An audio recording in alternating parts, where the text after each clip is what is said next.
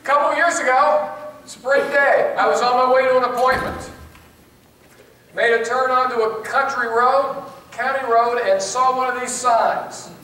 Bridge out, 2 miles. But I turned anyway. It said local traffic maintained. And I'm as local as anybody else. Plus, I thought that my road, the next turn was going to be before the bridge. So I traveled down the road, and I came to the barricade. I was wrong. My road was after the bridge. Barricade, bridge out, and I could see through the barricade that the bridge was indeed out. And not only a little bit out, but all the way out.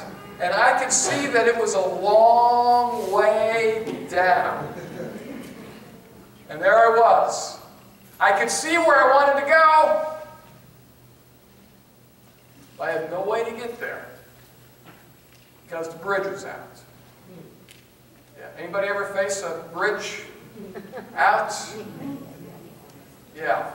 As we continue to move into 2015 and continue to work on making it different than 2014, we may encounter some bridges that are out.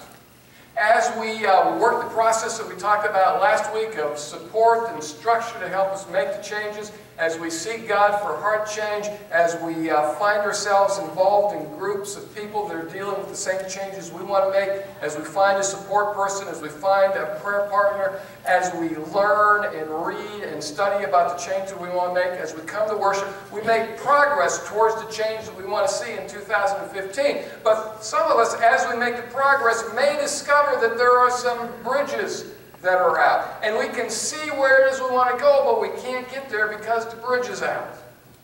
Maybe for some of us, a bridge that is out is a health bridge. We've been to the doctor, antibiotics aren't working, surgery's not going to work, insurance won't cover the procedure, it's chronic, and we can't get over the health issue. Or maybe the health issue isn't even ours. Maybe it's a parent's, maybe it's a child's, and we are the primary caregiver. Until that health issue is resolved, we're not going anywhere. We can see the change, but because of the health issue, the bridge is out and we can't get there.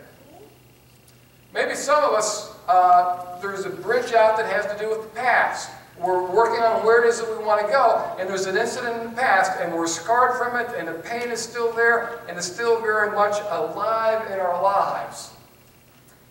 And we have to get across it to get to where it is we want to go. But the bridge is out, and we can't get through the pain, and we can't get through the scars, and we're stuck on this side. We can see where we want to go,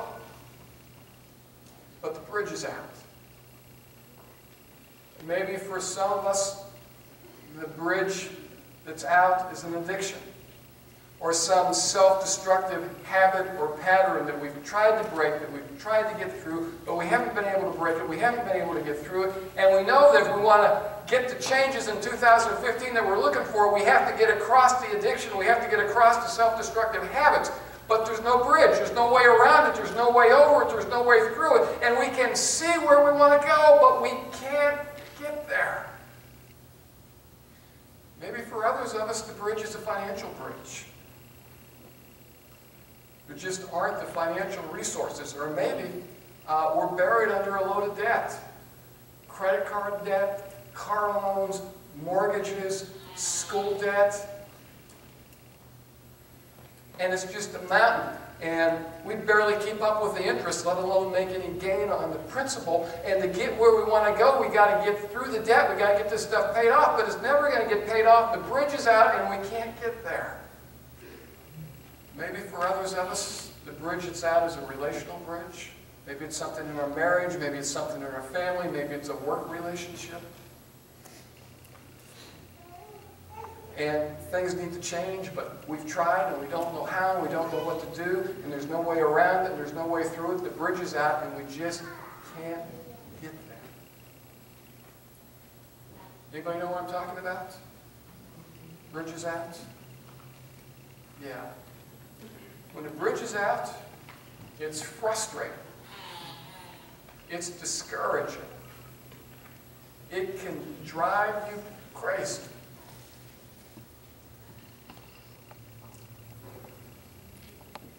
You can see it, but you can't get there. In Mark chapter 1, we read about a guy who had a bridge out.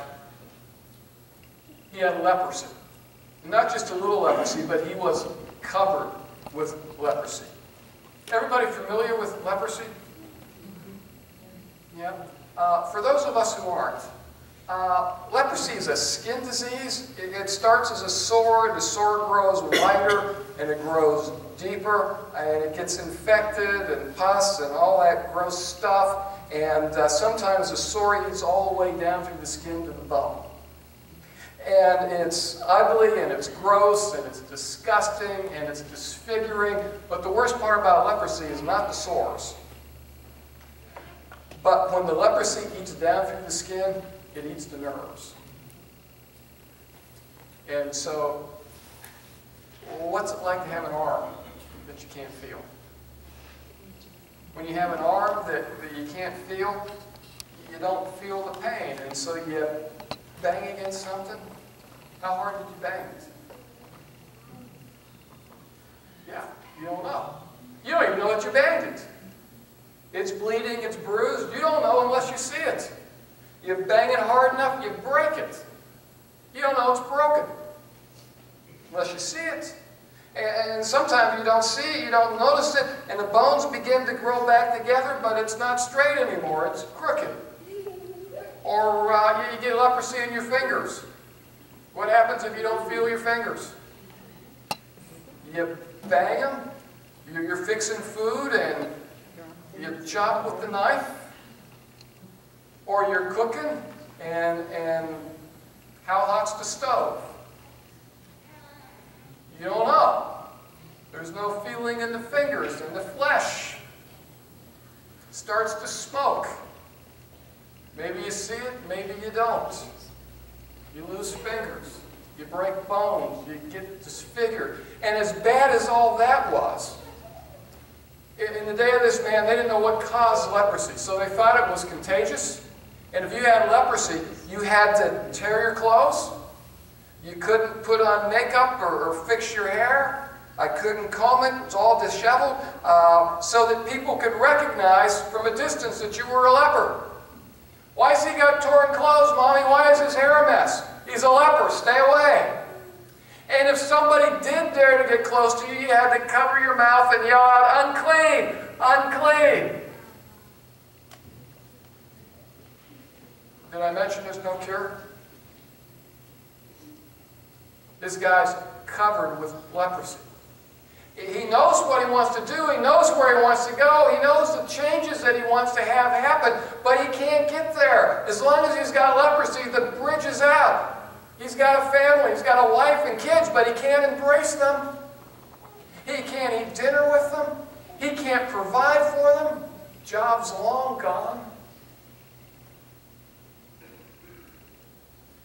Discouraged. Despairing. No hope. Bridge is out.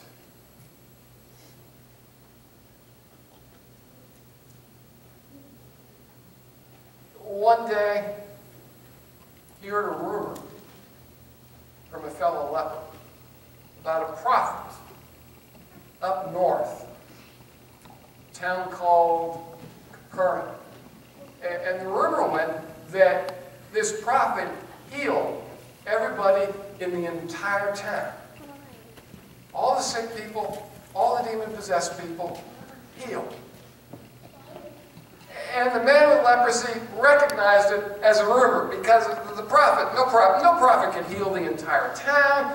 And maybe there were some healings. Maybe there were a couple of people that healed. Maybe there were a couple of demons that were cast out. Maybe a couple. Maybe it happened on a much smaller level, the man with leprosy thought. And he wondered if this prophet really did heal a couple of people, if this prophet could heal leprosy. And he didn't think anything more about it. It's just a rumor. A few weeks later, conversation with his wife. had to happen at a distance of several feet. She told him what she heard from the neighbor woman at the well when they were drawing water that morning. It was about this prophet from up north, and he had left Capernaum, and he was working his way south through the towns and the villages, and he was healing people and casting out demons everywhere he went. Not just one or two, but a whole bunch of people had been healed, and there were crowds that were beginning to gather around him. And the neighbor woman said that it looks like he's headed towards our village, and maybe in a couple of weeks he'll be here. And the neighbor woman had one more piece of information. The prophet's name is Jesus. And so the man and the woman began to talk. Well, you know, if he comes here, maybe there's hope for us. Maybe he can heal leprosy. And so for the first time in years, there was hope. Well, a couple of weeks went by, and as the neighbor woman predicted, Jesus came to their town, went and taught in their synagogue, told them incredible things, told them that the kingdom of heaven was near, told them that God loved them, and that he brought the kingdom near to them, and they could cry out to God for help, and God was ready to help. God was ready to heal. God was ready to save. God was ready to forgive. That it was going to happen here, it was going to happen now, that God cared about the people who were there in that town and village, and to prove his point, he began healing everybody in sight and casting out all kinds of demons. And old Philip, who had been bent over and crippled for as long as anyone could remember, was standing straight. And crazy Betty was suddenly in her right mind. And little Betty with the heart condition was healed and was running around with all the rest of the kids. And Jesus stayed there for 3 days. And the man's wife, the man covered with leprosy, his wife comes out and tells him all the incredible things going on, but there's a problem. He's a leper. He can't go in town and see Jesus. All this incredible stuff, and he can't get in on it. So as they talked, they came up with a plan. They would use the kids to watch where Jesus was going. And when Jesus left town, they would tell the fastest kid, and the fastest kid would run to Dad, and would tell Dad which road Jesus was leaving town on. In the morning that Jesus left town, the fastest boy ran to tell Dad, he's on the south road out of town. The man covered with leprosy made his way to the south road out of town, saw Jesus, and started walking towards Jesus. And the people who were around Jesus saw that he was a leper, and they scattered. But Jesus just stopped and watched the man. And the man who was covered with leprosy came to Jesus and fell on his knees and began to beg Jesus, please heal me. You're my only hope. If you don't heal me, I don't get healed. Please heal me. And he begged and he pleaded and he said, if you're willing, I know you can do it. By way of an answer, Jesus reached out his hand and touched the man who was covered with leprosy. It had been years since anybody had touched him. And then Jesus said, I'm willing. Be clean. Mark, the gospel writer, tells us that immediately the leprosy left. He was healed. The bridge was restored. The bridge was repaired. He now had a future. He now had a hope. He now had a way to go forward. And you can write the rest of the story of what this man did and what happened in his life. But when bridges are out, Jesus is able to repair and to restore bridges. Now, what about us? What about our bridges? What about the bridges we have that are out? The bridges that have been washed out and the things that we can't get over, the things that we can't get across. Can Jesus restore and repair our bridges? And is he willing to do that for us? And the first question we answer quickly. Yes, he can repair and restore the bridges. There is nothing that is too hard for Jesus. There is nothing that he can't do. And the other question, is he willing? Well, our answer there is a little different. Our answer there sounds a lot like this. I'm sure he is willing to repair and restore your bridges. But I'm not so sure he would repair and restore mine. You see, I've done things. And maybe this bridge that's out is my punishment. Or we say, things have been done to me, and I'm broken, and I'm dirty. And there's no reason why Jesus should take any interest in me. Or we look around the room and we say, you know, I come every week and I do the best I can, but there are so many other people here who are doing so much better than I, that if Jesus were to come in the place, he would take care of everybody else, but he wouldn't notice me because I'm not worth noticing. He'd take care of your bridges. But I don't know that he'd take care of mine. Well, truth is this. All that stuff, Jesus doesn't care about it. He doesn't care what you've done. He doesn't care what's been done to you. He doesn't care how well it is that you think you follow or don't follow him. He doesn't care. He loves you regardless of what it is that's gone on in your life, regardless of what happened, regardless of where it is that you've been, and he will restore your bridge. He will restore and repair the bridges that are washed out in your life, whatever your life is and whatever it is that they are. He doesn't care. He is here to restore and to repair bridges. Every single bridge for every single person. He comes with no exceptions for all of us. We say, well, where can I go get my bridge restored? It's not like I can go on the South Road out of Hamilton and see Jesus coming out of town.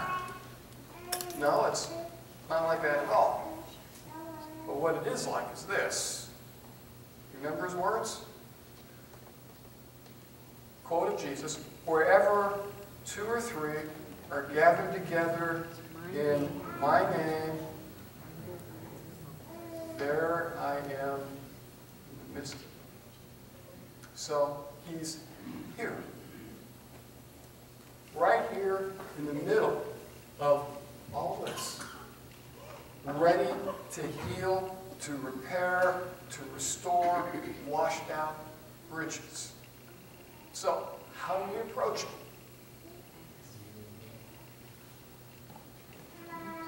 it? In James, we read, is any among you in trouble? Bridge out. Let them pray. Is anyone happy? Let them sing songs of praise. We've done that this morning. Is anyone among you sick? Bridge out. Let them call the elders of the church to pray over them and anoint them with oil in the name of the Lord. Well, it just so happens that we have some elders here this morning. And we had some oil. Well, it's gone now. But you know, Jesus doesn't catch people in the small print. So, we got elders, we meant to have oil, and we come and be prayed for. And the prayer offered in faith, prayer offered in faith, prayer offered in faith. Faith is just simply, I trust God. I believe what he says. If he says he'll heal, if I pray, then I'm going to pray for people to be healed, and it's in God's hand, and he'll do that. Our elders have that kind of faith. And the prayer offered in faith will make the sick person well, and the Lord, Jesus, will raise them up, bridges restored, and if they have sinned, they will be forgiven. Therefore, confess your sins to each other and pray for each other so that you may be healed. If there's something that you've done that you are convinced is between you and Jesus, between you and getting your bridge repaired and restored, then tell it to the elder. You don't need to go into lots of detail. You can if you want. You can name what it is, or you can just say, I've sinned, I've messed it up. And the elder will offer you forgiveness. In the name of Jesus, you're forgiven. And then you are healed. The prayer of a righteous person. A righteous person is not someone who's perfect, not someone who has it all together, but someone who has been made right with God through faith in Jesus Christ. And our elders fit that. There's a bunch of us here that fit that. And those kind of people, when they pray, their prayers are powerful and effective. Elijah, human being just like us, prayed that it wouldn't rain, and it didn't rain for 3.5 years, and he prayed again, and it rained. And if Elijah can do that, James is saying he's no different from us. And we can pray for bridges to be restored, to be repaired. And they will. And they will. So what we're going to do is, during the last song, and band and singers can come forward, during the last song, I'm going to have an elder team over here. I'm going to have an elder team over here. And as we sing, ask that you come and bring your offering. And if you have a bridge out that you would like to have prayed for, stop at the elder station and get prayed for your bridge to return. And we'll be here to pray as long as anyone wants prayed for.